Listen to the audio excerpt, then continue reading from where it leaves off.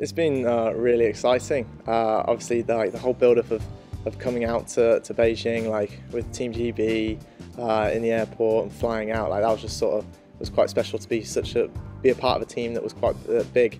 And then obviously, like being in the village is just crazy, and like we're only 1/3 of the Olympics out here because there's another 2 villages, but it just feels so massive, and there's just like countries from like all over the world that you're just like sharing food halls and stuff like that with. So it's so surreal, and like sometimes can maybe feel a bit overwhelming because there's just so much stuff to do and so much stuff to see. So, but no, yeah, it's been brilliant.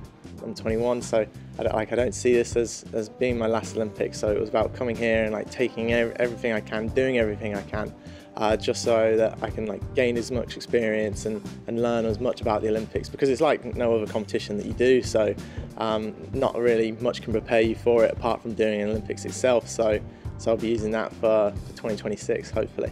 It's really sick because like obviously we don't have many like the sliding on the snow sports, but we still have a big area in this village.